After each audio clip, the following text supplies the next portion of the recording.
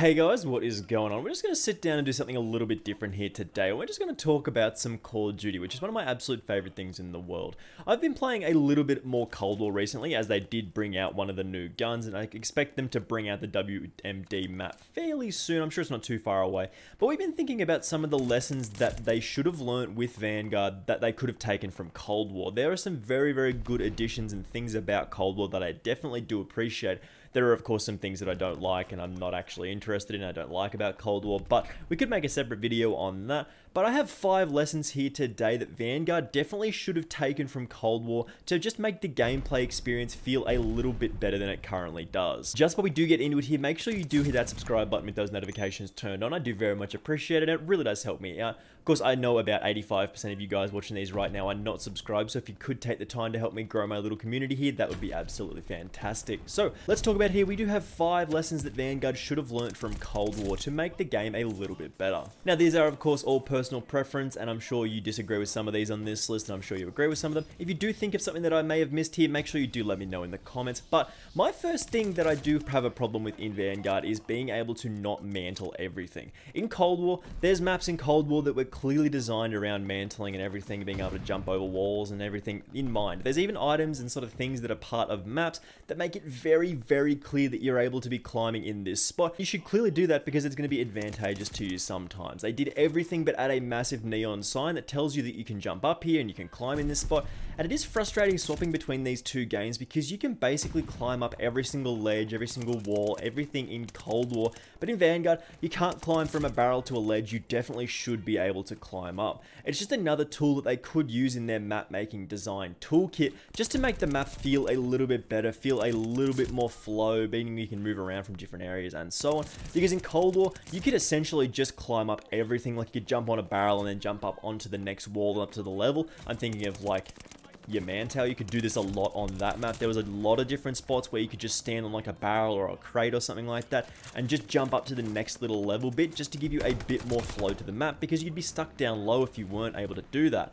And on Vanguard, I think there is a little bit of that missing, just a ability to sort of mantle and climb up pretty much every surface, like every surface within reason, of course. Like you look at most stuff in Cold War and you'd be like, that's probably a bit high for me to jump up, and then you try and you get up there very easily, and you do the same thing in Vanguard and it just doesn't work the same. So the first thing is mantling everything in Cold War is super satisfying, and they definitely should look at adding more mantling surfaces in Vanguard just to make the maps have a little bit more flow. The next thing I wanted to talk about is map content. Of course, in Vanguard we did get 16 maps at launch, which is absolutely fantastic. That is one of the most launched maps, like the most content filled launches we've ever had for a Call of Duty.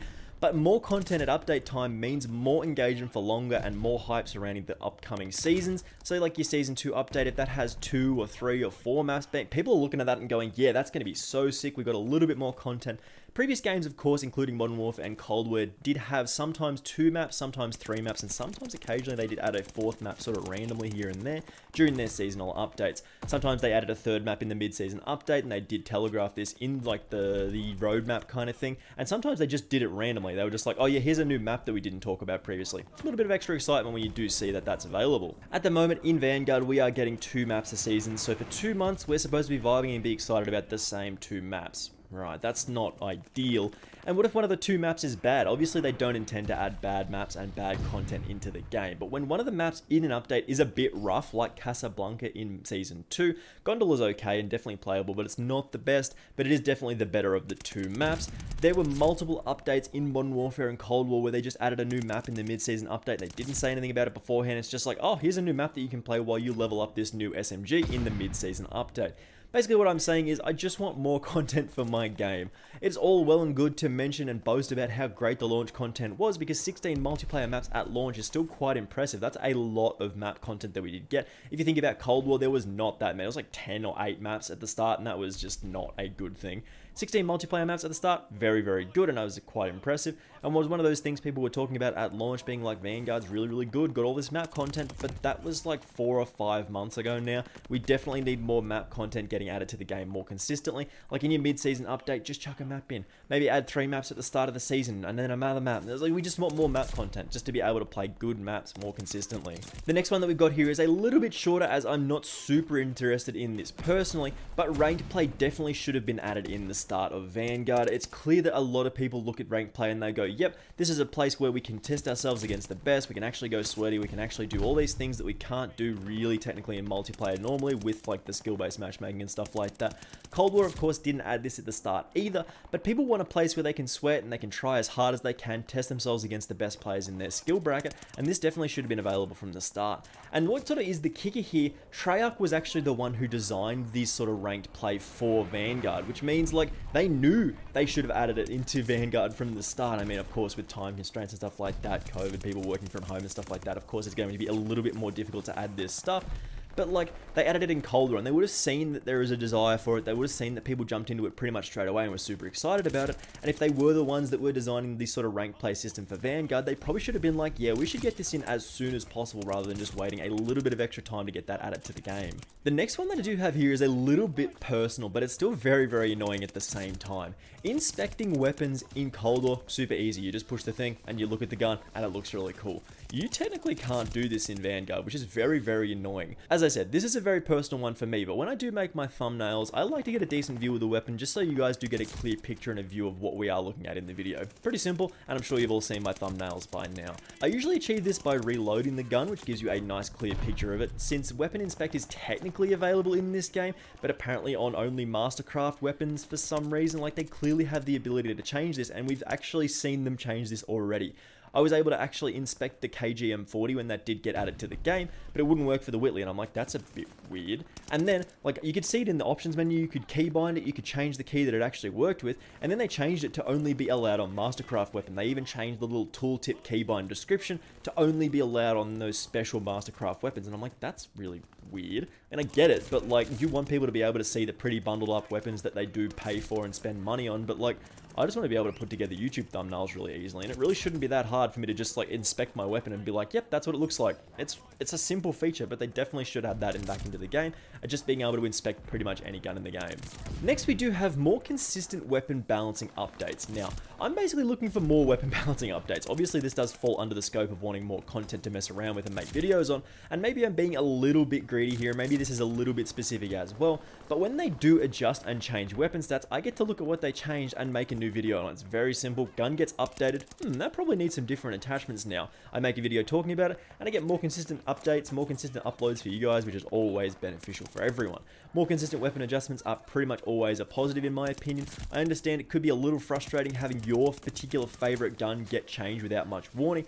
Like, one day you're able to drop easy nukes and V2s with this specific weapon that is your favorite gun in the game, and then they change it and now it doesn't kill people. That can be very frustrating, and I do appreciate that. But look at it like this. When they do change these weapon stats, it gives everybody the opportunity to play with something new, to try something different, and I'm not even gonna lie, I've not even maxed out all the weapons in this game yet, and playing Call of Duty is basically one of my jobs. I want to see massive buffs to the AS44, so I'm incentivized to go level it and try out something different in this game. Like, a nerf to the bar would mean I'd have to adjust my class setup to achieve similar results to how I do now. More consistent weapon balancing, in my opinion, is a net positive for the game because it just allows everybody to go out and try something new, and if they did that more consistently like they did in Modern Warfare especially, but also Cold War as well, there'd be more content for people to look at and be like, hey, they changed that gun, maybe it's good now, let's test it out. They get people in the game and more people talking about Call of Duty again. So that was technically my 5 things that I did want to mention that I do have problems with about Vanguard that they probably should have learned from Cold War, but I do have another little gripe here that I could say could be 6 things, but I mean 6 things is definitely a worse title than 5 things. So this little gripe that I've got that would just make my life easier, I'm not going to count this as a 6th lesson or anything like that, but I just want better patch notes. Like, Modern Warfare had it pretty much perfect. They did reduce damage range with X barrel on Y weapon by 17%. You look at that and you go, I've got all the details I need, I know the exact number that I'm looking at now, I can just go out and change my weapon attachments very easily because I know the exact stats and the exact details of what has changed in this gun. Sometimes they weren't accurate and you did have to do a little bit of testing for yourself. Instead of being like 17%, it was like 14%, but that's not really the point. Cold War also did this to a certain extent, and you were a little less precise with those patch notes, but they were definitely still understandable. But Vanguard's patch notes usually read like, we reduced the damage range on Assault Rifle Alpha, and that's it. And you're like, is that can't Can I have a little more detail here? Like, what percentage did you change it by? Like, how much did you reduce it by? Did you actually change anything else? Like, is that it? And then you have to spreadsheet it out and the numbers, and it's just massively painful. I just want to be able to decipher the patch notes very, very easily. I don't want to have to make screenshots of before and after on each single gun and have a big spreadsheet of all the stats. I just want to be able to look at the thing and go, you reduced that by 17% on this date, and that makes it easy to look at and go, yep, that number is that now. I just want more details with my patch notes. So that is 5 or 6 different things that Vanguard probably should have learned when they were making the game, putting the game together from Cold War and of course previous games. We did talk a little bit about Modern Warfare as well. If there is a particular lesson that you think they should have learned from the game, of course, you got people going to say like, oh, the skill-based matchmaking and stuff like that. That's not going anywhere. Like, it is what it is at this point. But if you do have an idea that you think they definitely should have learned from previous games, make sure you do let me know. Of course, thank you very much for watching this one. If you haven't already done so, make sure you do hit that subscribe button with those notifications turned on. I do very much appreciate it, and it really does help me out. And of course, hopefully I will see you in the next video. Bye!